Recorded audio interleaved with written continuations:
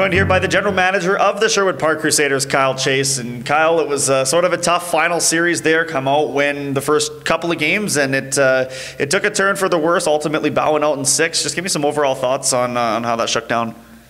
Well, essentially, I think in Game 1, we felt we deserved to win Game 1. Game 2, Matt Berlin stole us a hockey game there, and in Games 3, 4, and 5, I don't think we had our legs underneath us, and you know, they took it to us, especially with their speed and skill, and they did a really good job against our team. Losing Reed Irwin was a big part on the back end. That hurt us a lot, essentially, and then I felt like in Game 6 that we played pretty well, and unfortunately didn't get it done in the end. Did you get the sense that it was experience? Was it the way that they sort of suffocated the offense? What did you think? What would you point to and say this is how Spruce ended up in the final? Well, I think it's both of those things where, you know, they used speed. They used, you know, they even bringing in a young guy like Edwards. They brought him in, and just goes to show you where the game is at now. You don't need to be big and physical necessarily in the playoffs, but you got to have speed and skill, and you'd be able to transport pucks out of your end quickly. And I feel like their experience did take over, especially when it came to a confidence point of view. And I think that when they got their first win, I think they put a shadow of doubt in our players' minds. And I said this before with Dave and yourself in the past, is the road to the north goes through Spruce Grove, and anybody that doesn't think that is kidding themselves. And I wasn't saying that for, you know, as you know, semantics or a ploy. That was about, I believe that, and they have a group of guys in there that believe they can win, and they know how to win, and that's something like, and we alluded to our players, no different than the old that everyone gets maybe a little tired of hearing of the Islanders and the Oilers, or the Oilers had to learn how to lose, and hopefully that's, you know, the shoes on the other foot next year.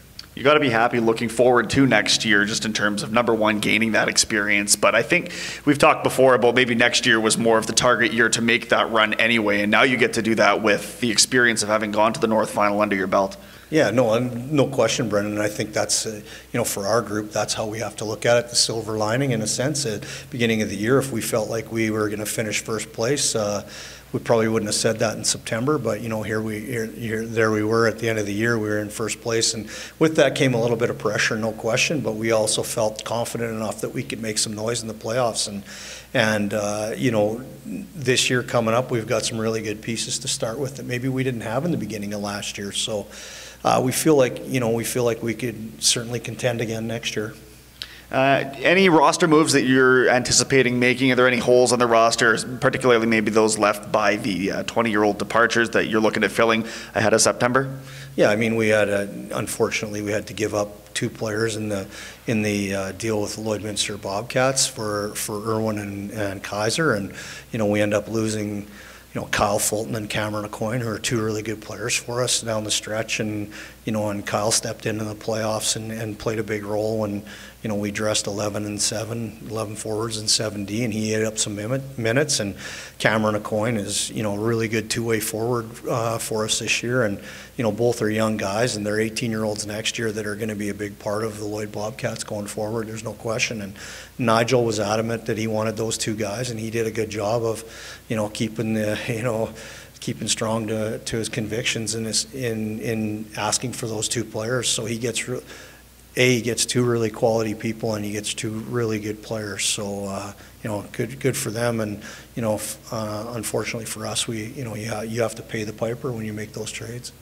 And finally, not much rest for the Wicked for you. Obviously, spring camp is already here, just a couple days after you guys bow out of the playoffs. What are you looking for out of guys trying to crack a spot on main camp, and then maybe the roster after that? Well, I think you know, it goes back to what I was saying about speed and skill, and you know, bringing in guys like Vince Scott, Riley Morgan, Nick Magus, guys like that, and Kevin Minock, and those guys are extremely skilled, fast players. They all skate well, and those guys are guys that are, you know, that are going to be, you know, pieces that we're going to expect to step into our lineup, you know, pretty much immediately next year and be a factor. And you know, we've got a couple of prospects out east, one in Philadelphia, one in Montreal, that we're going to bring in and have a look at as well, and hopefully a player out of St. Louis. So you know, we've got some projects there as well that we're thinking that if these guys come in, they can be impact players immediately. All right, well, I wish you congratulations on this season and good luck going forward. Thanks, Brendan. Appreciate all your help this year. Thank you.